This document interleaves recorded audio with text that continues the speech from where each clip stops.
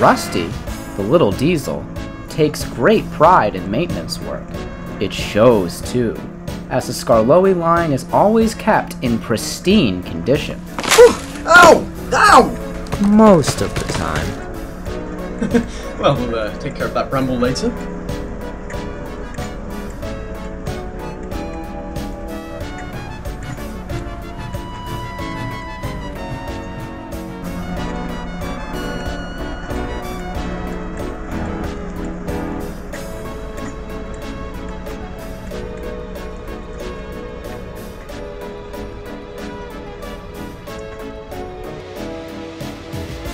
Hello, Rusty! A perfectionist at heart, Rusty can work a little too hard. The time spent taking care of the line was time that could have been spent taking a much-needed rest. Phew, I got to slow down a little. Feeling great discomfort, Rusty came to a standstill at a farm near Strawberry Grove. Oh, bother! Not now! Don't worry, Rusty. I'll try to see what's the matter. For now, see if you can find a phone. I can hardly find a phone. I'm an engine. I'm static. Oh. After an initial lookabout, Rusty saw a strange-looking windmill towering above the field beside them. Oh, that must be new. I've been staring at the track so long that I've hardly kept track of anything else. Well, you'll have plenty of time for that now, old boy. I'll ask that farmer if we can make a call.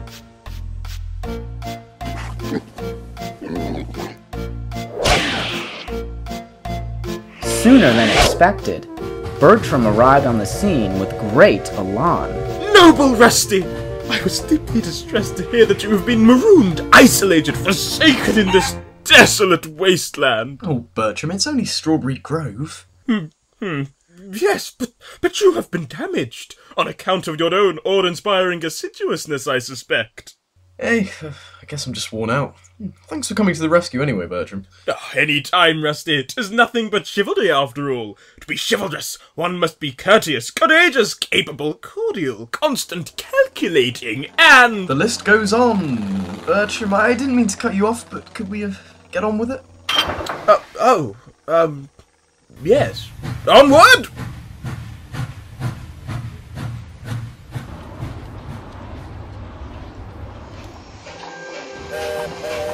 Upon his safe return to the depot, Rusty asked Mr. Hugh about the strange-looking windmill.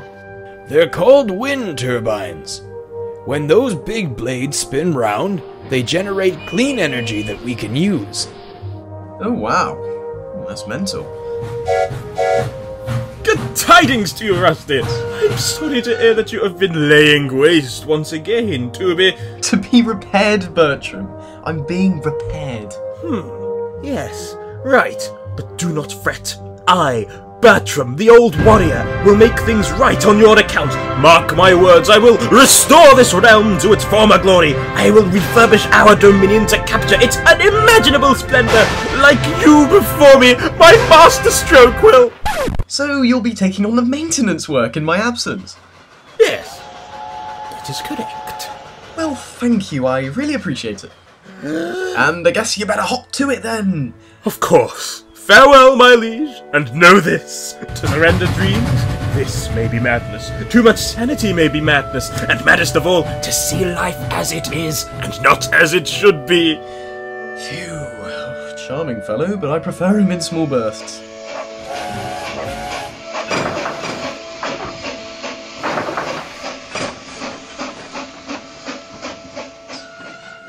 Well, look who's up and at them. I'm sorry to hear you're not feeling well. Oh, that's alright, Skarloey. As long as you're on well-kept rails, I can hang tight for a bit. If it's any consolation, I'm looking forward to my next run. You've done a terrific job as always. Oh, please let me know what the passengers think. I've spent ages on that line. Of course, Rusty. I'm sure you'll get a glowing review. You're clear to leave, Skarloey.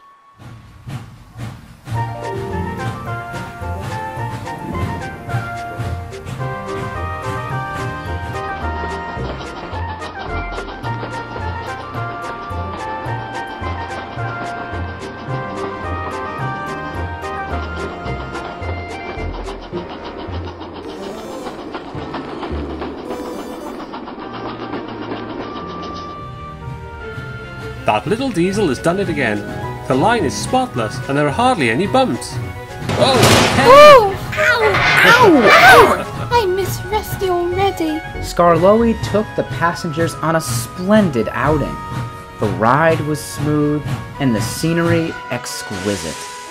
In the end, however, the passengers could only harp on one thing.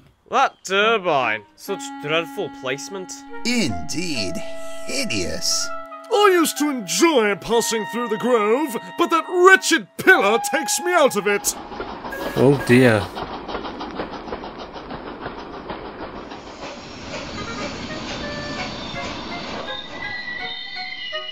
So, how did it go? What did they say? Even kind Skarloey couldn't hide the fact that the newfangled source of energy had become a newfound source of contention.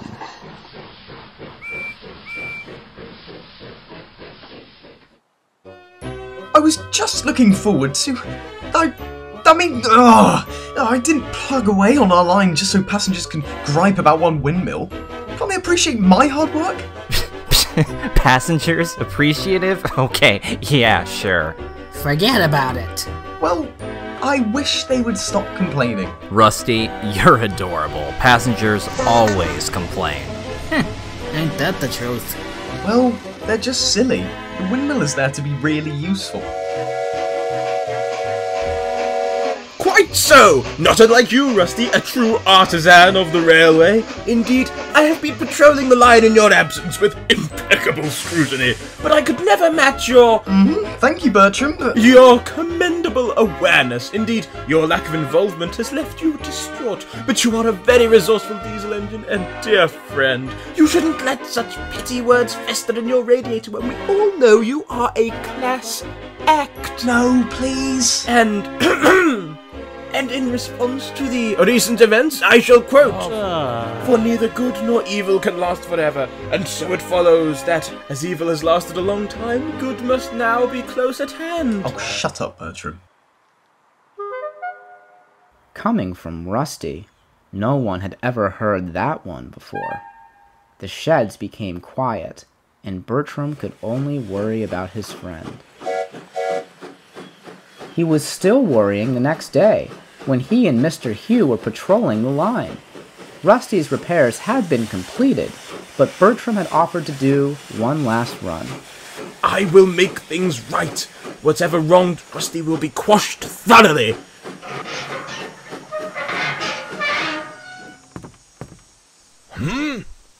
What was that? See anything, Bertram? Bertram noticed a jagged rail had freed itself from the sleepers. The severed line now aimed directly at... Oh, 'twas nothing, Mr. Hugh. I believe 'twas a loose stone.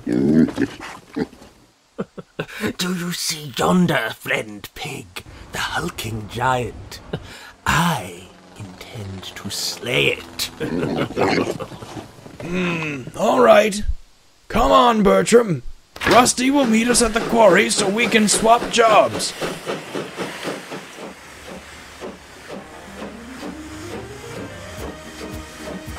When Bertram arrived at the quarry, he left the works train on a siding and roamed the yard in a frenzy to assemble his train.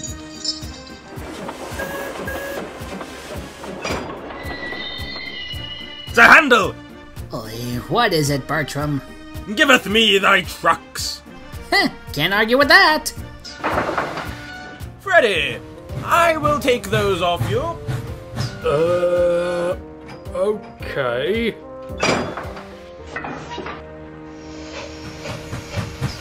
Mighty Mac, I am here to relieve you of your duties. Oh, sure thing. Whoa. Hey. Aren't you gonna let me weigh in on this? No.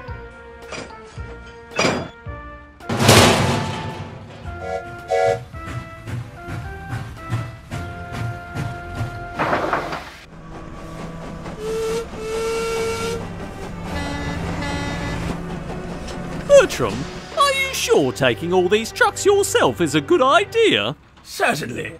On this very day I will vanquish an impossible adversary. The spinning blades of wickedness shall fall. The ruthless slander against my friend's efforts will cease to be. Hear this. You will reap in the glory and honor of this endeavor now and forever, dear Rusty.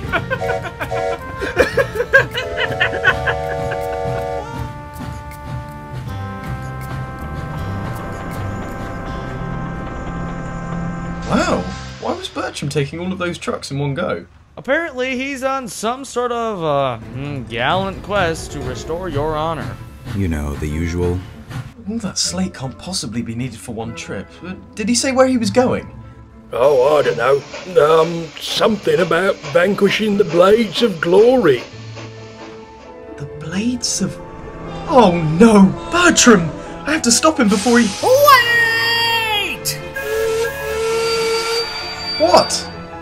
We ought to be respectful. If Bertram wants to go gallivanting off on some ill-conceived battle charge, you think we should let him. I think it's how he'd want to go out. Oh, I don't have time for this. The line from the quarry was a straight shot to Strawberry Grove, and Rusty was in hot pursuit of Bertram's crazy cavalry. Onward, trucks! Onward to victory!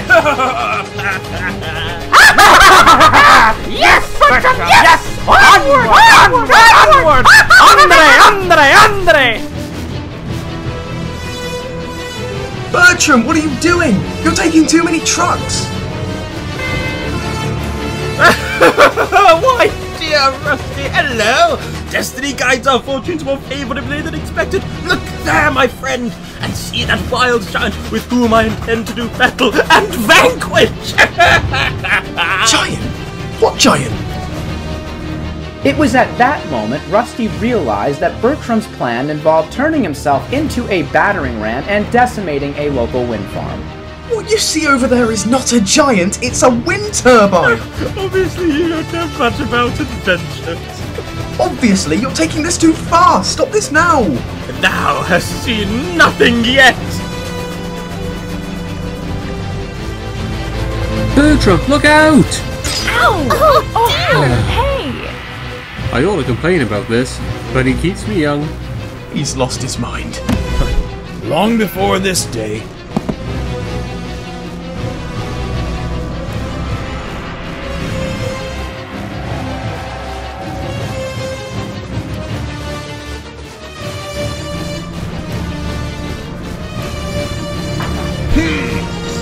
got it! Slow him down, Rusty, before he...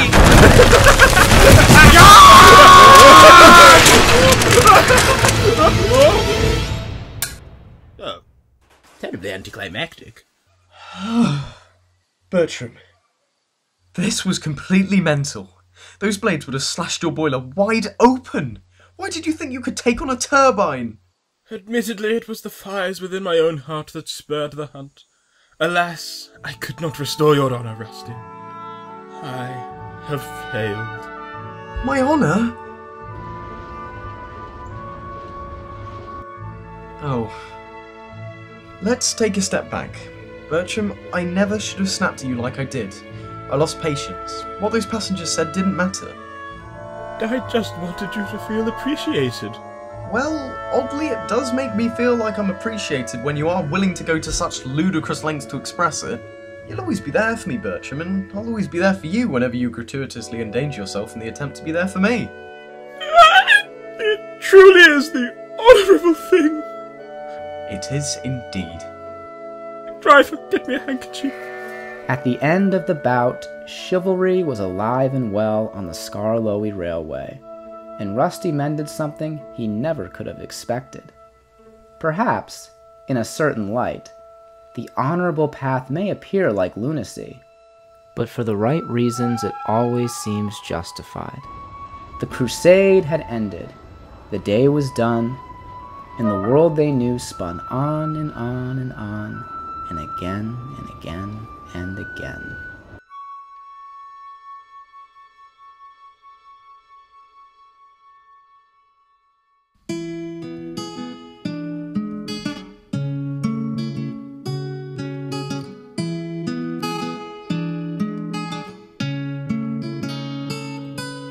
That's mental! Maybe don't use that last take. Indeed. Hideous. That turbine, such dread. Ooh, this is I'll do it in James' voice, you know, because I think people might like that. That turbine, such dreadful placement. He is a mouthful, but I will tame him. Fudge. Yeah, you probably don't want cursing. Bruh, Rusty, you're adorable. Passengers always complain. They're like the YouTube comments section. There are no small parts, only small engines. Nelson, away! Goodbye. Nah, no problem. I'll go from the top of the script that we were reading bit.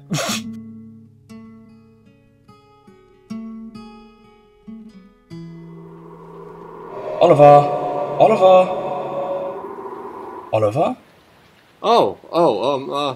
Hello. What are you looking at? Nothing. Nothing at all. Something troubling you? No, nothing. I didn't mean to be so scattered. Oliver, please. With me, you always have a trailer to leave on. And I can lighten up things whenever you need. Thank you both. But I'm fine. Things will look up, Oliver. This new contract is one of our biggest yet. The future couldn't be brighter for us.